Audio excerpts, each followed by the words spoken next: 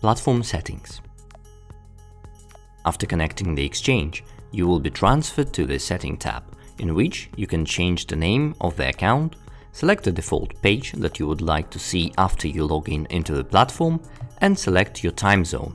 This will be particularly useful when you set up your first bot. You can also write a short description about yourself and select the profile picture. This description will be visible in your public trading profile. In the next tab, you can see the exchange that you're already connected to. And if you would like to add another API, this could be done by clicking on the Add New button. In the Security tab, you can reset the password and enable the two-factor authentication, which will improve the security of your profile. To do that, you can click the Enable button and follow the instructions on the screen. The last tab in the settings is Notification.